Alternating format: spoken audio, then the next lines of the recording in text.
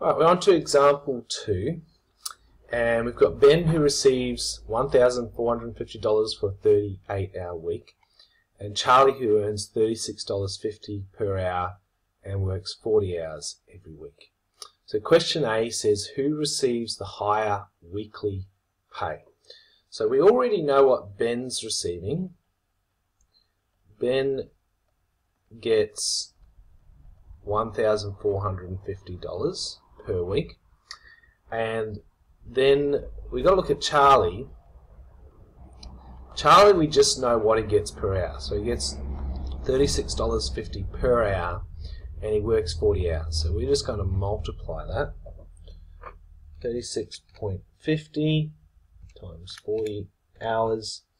So he gets $1,460. Alright, so Charlie gets more pay. When you get questions like this, you should finish with a sentence. Charlie has a higher weekly pay. Alright. Now, question B says, who has a better hourly rate of pay?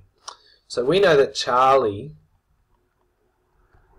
gets $36.50 per hour. So we know Charlie's hourly rate of pay, but we don't know Ben's.